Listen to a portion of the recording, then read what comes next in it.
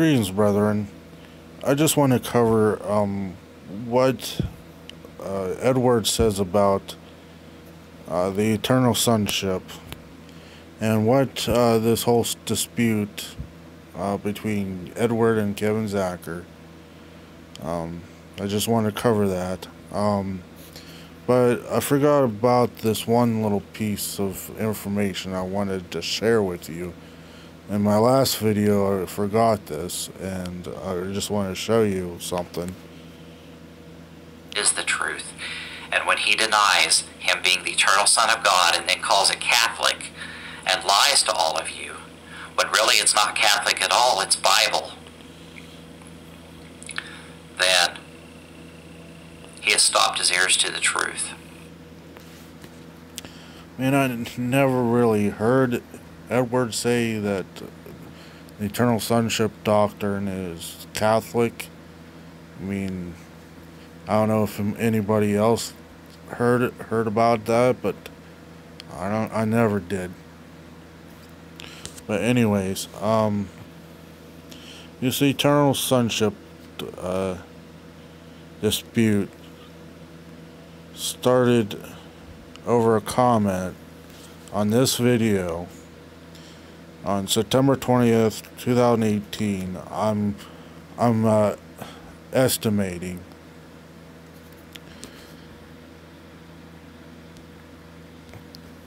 about this comment right here. Romans 10:13 is a cancer to the gospel, and it's what the original comment. That's why Kevin Zacher was responding to that comment. And yeah, they've been going back and forth for the longest time now over eternal begotten and the issue.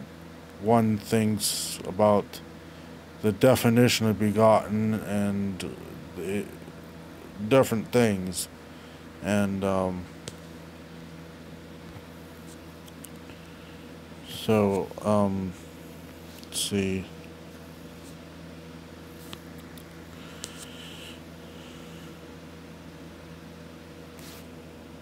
Hold on.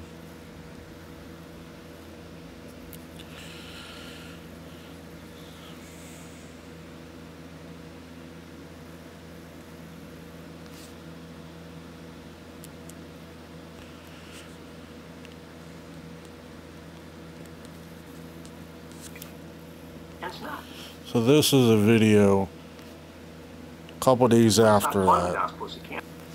Kevin Zacher recently put up, quote, with PF 123 says Romans 10:13 is a cancer. What I said is Romans 10:13 is a cancer to the gospel. He says only a servant of Satan would say a precious verse of Holy Scripture is a cancer to the gospel. Oh, when it's not part of the gospel. When it's not part of the gospel, it's a cancer to the gospel, because people are placing it in the gospel when it has no business being in the gospel. It's the point, you know. And then of course you got people in there, you know, who don't take the time to actually ask me about it. Faith alone, Christ alone, you know, and you make a comment there, and same old guys, you know. Wayne Cook, of course, Jesus versus the world. Let's see, exposing the wolves. He asked me about it. I let him know about it. So let's see what he does. He says, if this is correct, I won't sub from his. Honestly, this has shocked me. We're right. Timothy says we should have said most people's interpretation of it is a cancer. Well, I said when it says it is a cancer to the gospel, that means there's no business being in the gospel, but it's not part of the gospel. That's it, simple. Romans 10:13 is not part of the gospel. So people using it as part of the gospel are misusing the verse. And therefore, it has become a cancer to the gospel. Not before any fault of his own. The verse is fine, and people get the right meaning of it, but people are misusing the verse. It's a cancer to the gospel. Because just like Revelation 3:20, fight Christ rest of John, any verse you misuse, or repent and be baptized, Acts 2:38. Use that as part of your gospel presentation. It's cancer to it. Verses that have no business in the gospel are cancers to the gospel, because they're being wrested out of context and being misused as part of the gospel. Now, what Kevin Zachar wants you to believe, he's got a 30-minute video on there. Same thing Robert Wood. Anyways, so he responded a couple days, and this is in September, a year ago. So he already said about what he meant. Good afternoon, and this video will begin looking at the Kevin Zachar video. It's mirrored on Wayne Cook's channel. So it's really Wayne Cook's channel. He's mirroring Zachar. Zachar is a little puppet. He just uses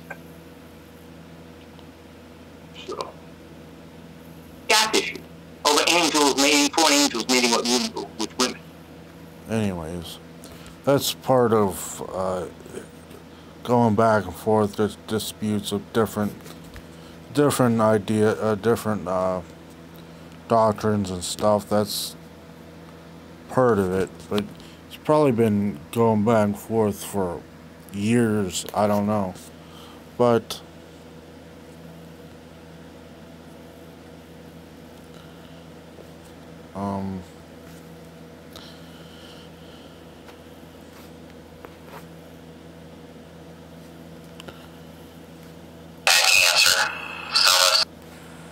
Good afternoon. It seems a video was put up by Kevin Zachar a while back, dealing with my comment, dealing with Romans 10:13, saying it was a cancer to the gospel. And this video was put up by this individual. Authorized King James Version, 1611. This is the same guy, I believe, rejects the Trinity. So he's mirroring this video. Now, the fact is, people take Romans 10:13 as part of the gospel. It's not part of the gospel. Prayer is not part of the gospel. Would you say Acts 2:38 is part of the gospel? But people who are using 2:38, being baptized for the gospel, Acts 2:38 becomes a cancer to the gospel because it's not the gospel. These guys are going to get all sanctimonious here. see, it's been saying the same thing. What he means, but the eternal begotten thing,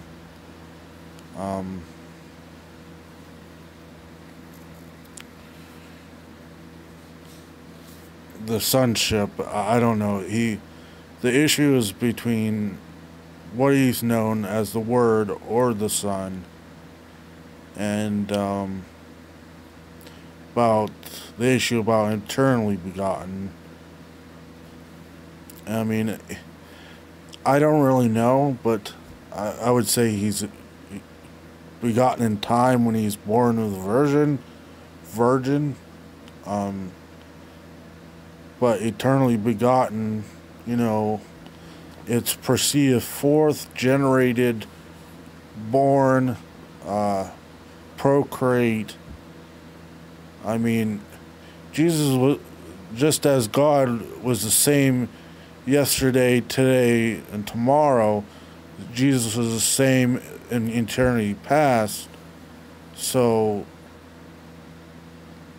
if a point of time in eternity past that